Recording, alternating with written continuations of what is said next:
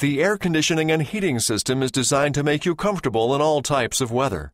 The manual temperature controls consist of a series of outer rotary dials and inner push buttons. The blower control regulates the amount of air delivered through the ventilation system in any mode. There are multiple blower speeds.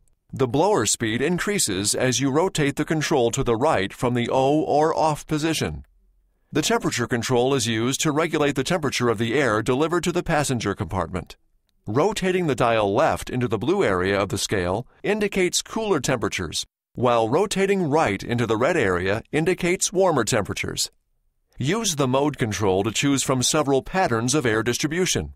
You can select either a primary mode as identified by the symbols on the control or a blend of two of these modes. Push the air conditioning control to engage the air conditioning. Pushing the recirculation control blocks outside air from entering the cabin. This can maximize air conditioning performance and block outside odors and dust. Push the rear window defrost control to engage the rear window defrost. Please refer to the instruction manuals on the Owner's Information DVD or jeep.com/owners for complete details and other important safety information.